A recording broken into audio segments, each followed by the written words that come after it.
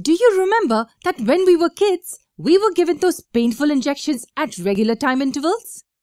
Weren't those really scary? But why do we need them? Well, they are meant for the betterment of our health. This process is called vaccination and is performed on babies to help their bodies fight infections. So what exactly are these vaccines?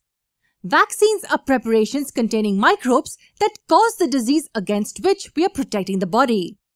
Wait a second, did I say disease-causing microbes? How can we inject the body with the same microbes to protect against them? Doesn't that sound weird? Well, actually not.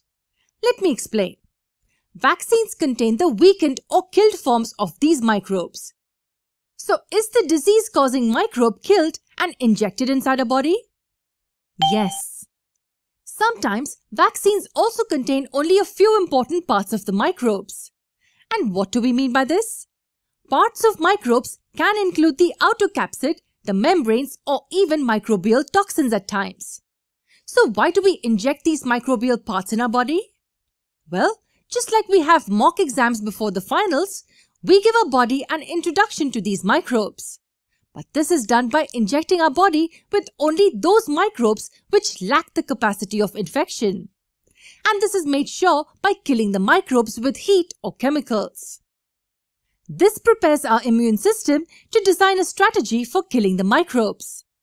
The same strategy can be used later when the body encounters the live microorganisms.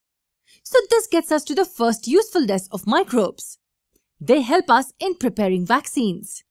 Just like vaccines help to prevent diseases, we have antibiotics that help in curing the diseases. Now, as the name suggests, anti means opposite and bios means life. So antibiotics are those chemicals which render life dead. What have antibiotics got to do with microbes, by the way?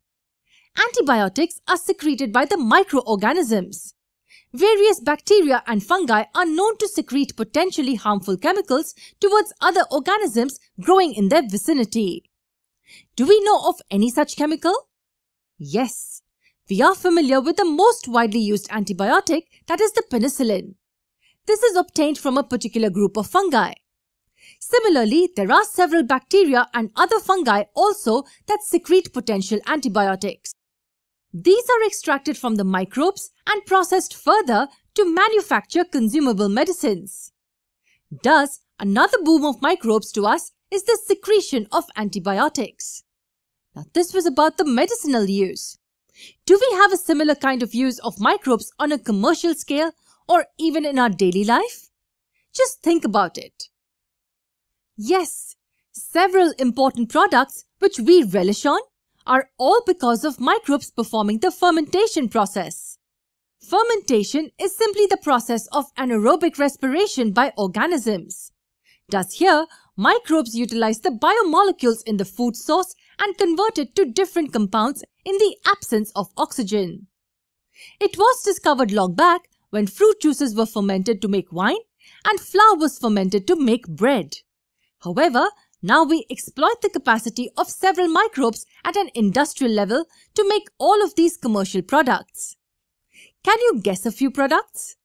Alcohol, wine, bread and bakery-related stuff, cheese, vinegar are all made with anaerobic fermentation by several microbes like the yeast.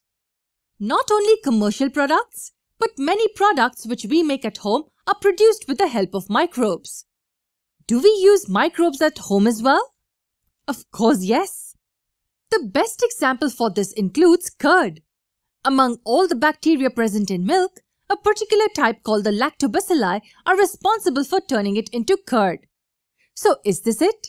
Or are there any more advantages of microbes around us? There are many actually.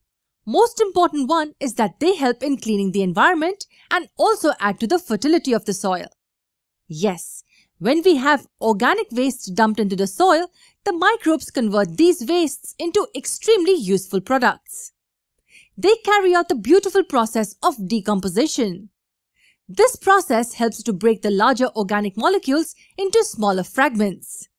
The nutrients are thus added to the soil, thereby increasing its fertility as well. Another method in which this happens is when certain blue-green algae are able to fix the atmospheric nitrogen into the soil. This also helps increase the soil's quality and fertility. This is how microorganisms serve extremely important functions for us. But are all the microorganisms always good all the time? For that, we need to check the next video. Stay tuned.